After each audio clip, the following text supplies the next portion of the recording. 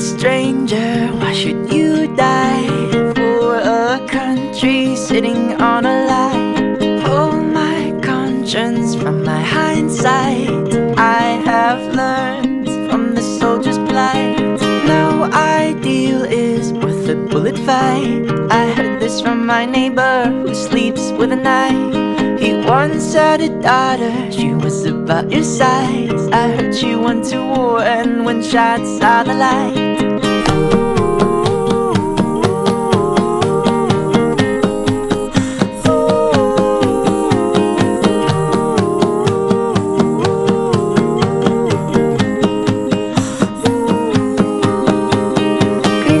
Stranger, I've seen the light as well.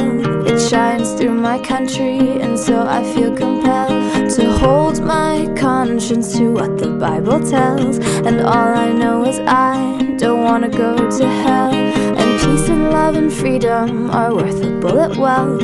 I learned this from my father who lived and who fell. He once took the oath before his flag and knelt. He